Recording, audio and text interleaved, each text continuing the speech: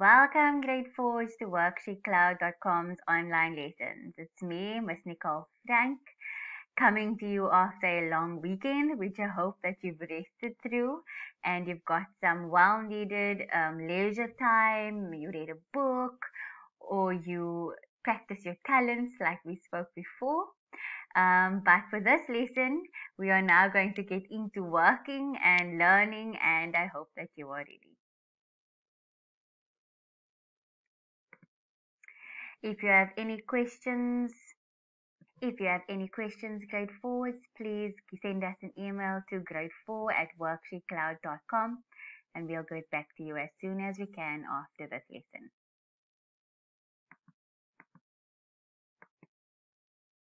So today's lesson, we're going to be looking at conjunctions. Let us just go back there. We are going to be looking at conjunctions and how they function in a sentence, okay? So conjunctions can be a little bit complicated. So we're just going to go through the basics today. Let's look at our lesson outline. So our lesson outline for today is we're going to be doing our usual sentence a day, and then what are conjunctions, the types of conjunctions, and then we're going to see how we can use an activity and how we can use conjunctions in a sentence. So like I said, conjunctions can be pretty complicated because you need to know a few things before we jump into conjunctions. So that's what we're going to do after a sentence today. So, a sentence a day. Sophia glided softly over the green grass. Analyze the sentence. What do you notice about it? Grade 4s, we've done quite a few lessons prior to this one. So the reason I'm putting this sentence on there and I want you to analyze it is because I want you to take all the knowledge that we've previously learned and to look at the sentence and to see if you can tell me or at least think about things that you notice in this particular sentence. And I'm going to give you a few seconds to do that.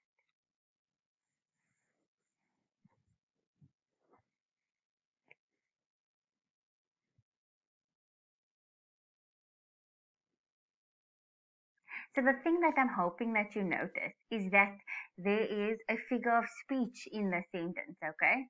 And the figure of speech that we're using is alliteration. So that's what I was hoping you were going to pick up when you read that sentence. So I'm going to take my pen out now quickly so that we can just look at this together. So as you can see, Sophia glided softly over the green grass. Green grass. Clear indication of alliteration because we are using a consonant at the beginning of our words to show repetition. Green grass. And we can even include our word glided over here because it's closely related to the other words, green grass. So it's trying to create this image in your mind, grade 4s, to see how Sophia glides across the grass. I could have said Sophia walked on the grass, but that wouldn't have created an image or something visual for you to see, okay? And that's what figures of speech, what they do. They create an image. And I want you to think about that every time you see a sentence or when you write a sentence for yourself.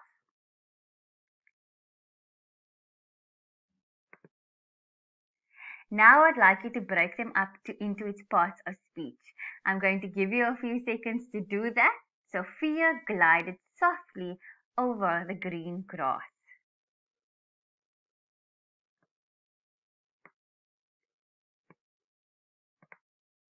I'm moving over here so that I can have some space to show you the parts of speech when you are done.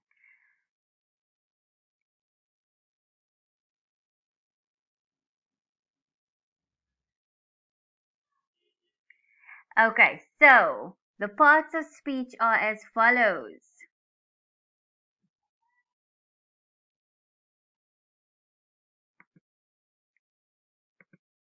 Sophia glided softly over the green grass.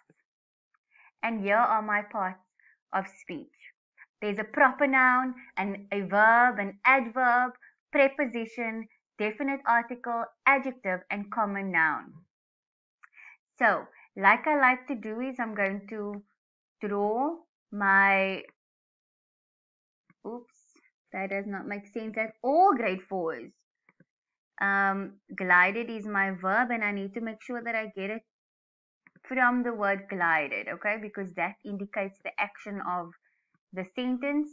Softly tells me more about the word glided, because softly is indicating describing the verb. So it's telling me more about the verb, and it's an adverb, okay? Over is a preposition.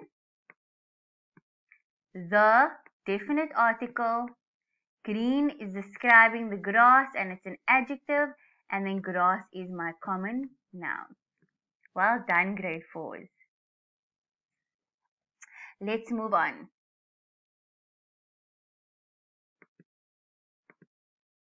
What are conjunctions? A conjunction is the glue. I use the word glue because I want you to get the understanding that a conjunction puts two things together. It holds two words, two phrases, or clauses together, both dependent and independent clauses. Now, some of you are thinking, what is an independent and dependent clause? Now, remember in my introduction, I said to you that you have to remember some things before we can really get into conjunctions. So that is what I was talking about, learning about clauses and different phrases and words and how conjunctions fit into place. So I'm just going to give you basic examples of conjunctions now. For example, the girl wrote her test. She passed. Those are two different sentences. The girl wrote a test. She passed. Okay? And I can join these two sentences by using a conjunction. The girl wrote a test and she passed. Okay? That is joining the two sentences together. But conjunctions can also join two ideas or two concepts together. For example, the girl and the boy walked home. The word and in the sentence is also regarded as a conjunction. So that's important for you to note, grade 4s, that conjunctions don't only join phrases or clauses together, they also can join words together.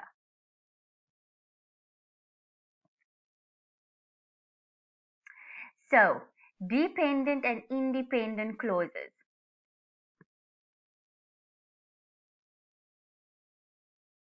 I had to get out of your way there, grade 4s. So, what are dependent and independent clauses? Well, a clause conveys a single idea. They contain a finite verb. Now, early in one of our earlier lessons, we discussed the infinitive, which has the word to in front of it, and the finite verb is a verb that can stand on its own. So an independent clause is also called the main clause, which is the main idea of the sentence. It's able to stand on its own.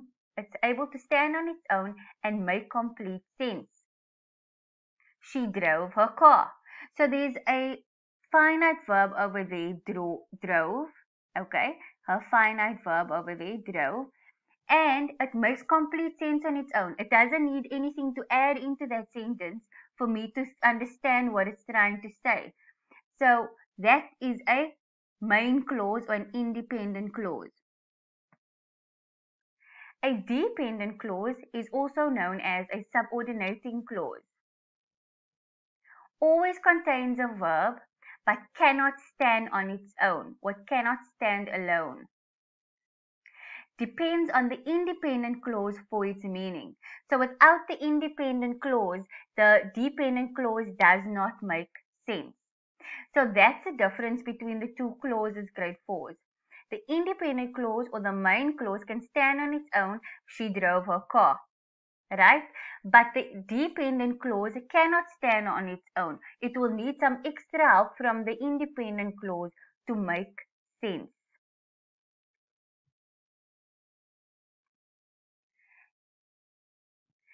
Types of conjunctions. There are three different kinds of conjunctions: coordinating, subordinating, and correlative, each serving its own distinctive purpose, but all working to bring words or sentences together. What's important to note with this grade 4s is that each of these different kinds of conjunctions has a different purpose in the sentence. And because there are different kinds of conjunctions, it is important to, when you are trying to identify them, to understand what the purpose in the sentence is.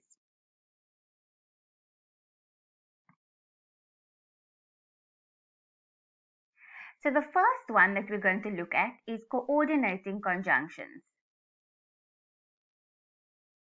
Coordinating conjunctions join two words or ideas of equal weight. For example, fish and chips. So the word and is a coordinating conjunction. Tired but happy. So you can see that the word but is a coordinating conjunction. He completed the test and passed. Okay, so they are joining two ideas or words of equal weight. Subordinating conjunctions. Subordinating conjunctions join a main clause to a subordinate clause. Now remember, in the beginning of this lesson, grade 4s, I tried to help you identify the different clauses, the main clause and the subordinate clause. So subordinating conjunctions means that you will have a main clause with a main idea and a subordinating clause that cannot stand on its own without the main clause. For example, they played soccer although a storm was coming. So what do I mean when I say that the one part of the sentence or the one sentence would not be able to stand on its own? For example, if I had to separate this now, and let's do this together.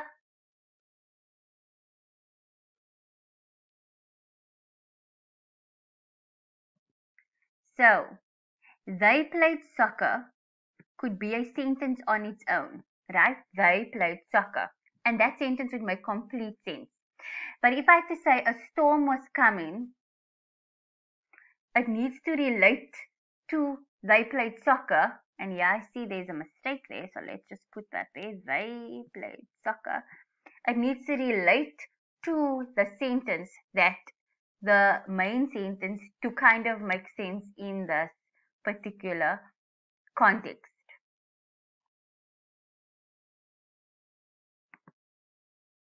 You may not go to the shops unless you wear a mask. Okay, so the word you wear a mask unless you wear a mask relates to the main clause of this particular sentence, that they may not go to the shops unless, of course, they wear a mask. So the word unless over here would be the conjunction. And the word although in the sentence would be the conjunction. Relative pronouns as conjunctions. Now, grade 4s, in one of our previous lessons, we focused on pronouns, and relative pronouns were one of the types of pronouns that we had. And in that lesson, we discussed how relative pronouns can also be used as a conjunction. And again, yes, it can become a little bit complicated and confusing, but what you need to do is to find the purpose of the word in the sentence. Relative pronouns also perform the functions of conjunctions. For example, who, whom, whose. They refer to people. That, which, and what refer to animals and inanimate objects. So when you see these words in a sentence, you can now know that they can be either regarded as a conjunction, which would be correct because they are joining two words or two ideas or two sentences, or relative pronouns, okay, because they're either referring to people or animals or inanimate objects. And remember, pronouns replaces nouns in a sentence. So now we're going to look at using conjunctions, okay, in a sentence. And what's important, grade 4s, is practice, because when we don't practice something, it's going to get a bit more difficult. So it's important for us to look at sentences and see how they are joined together, how the words are joined together, and to be able to identify the different conjunctions. So what I've done is I've included an activity on conjunctions, obviously after this lesson. But in this activity that we're going to do together, I've decided to give you two sentences, and we are going to think of the correct conjunction to go into that sentence, and to look at now the sentence structure after we've used the conjunction. He smiled, he won the lottery. Grade 4 is I'm going to leave this on for a little bit so that you can try and figure out which conjunction you think, or which word you think would join these sentences together, and how you would change the punctuation. I'll give you a few moments.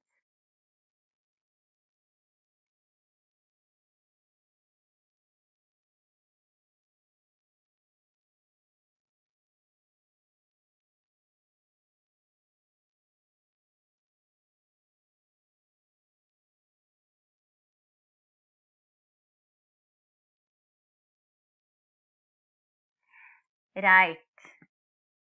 He smiled because he won the lottery. I hope you got that, grade 4s. And the word because we added into the sentence to join those two words together. And as you can see, before the word because, I added a comma. Okay, he smiled because he won the lottery. And remember, we are giving a reason for why he smiled. So that is why you need to read the sentence carefully to see what the function of that word must be in the sentence. So even when I looked at he smiled, I can see that that can stand on its own. But why did he smile?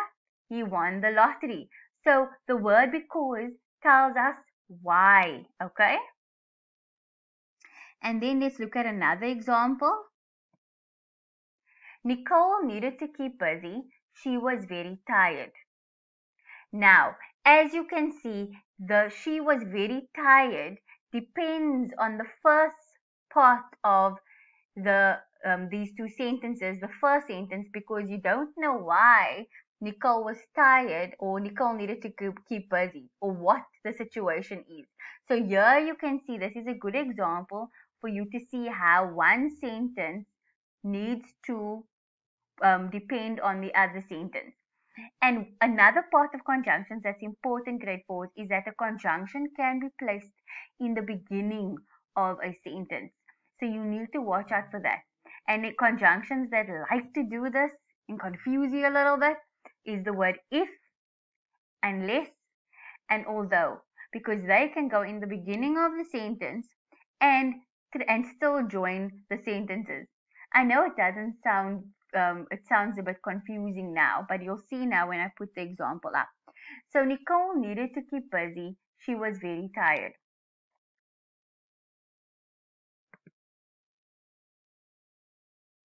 Although Nicole needed to keep busy, she was very tired.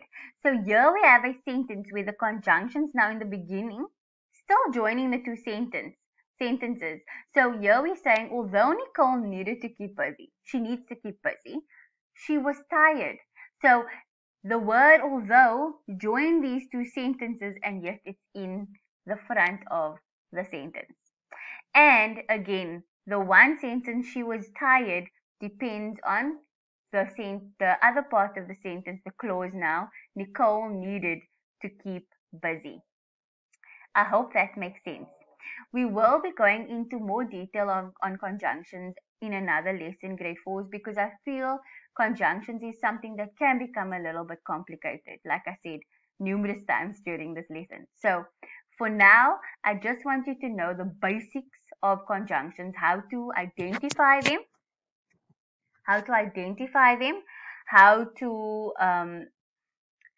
the different types of conjunctions, and in our next lesson we'll look at how to use them in the different sentences and the different types of conjunctions.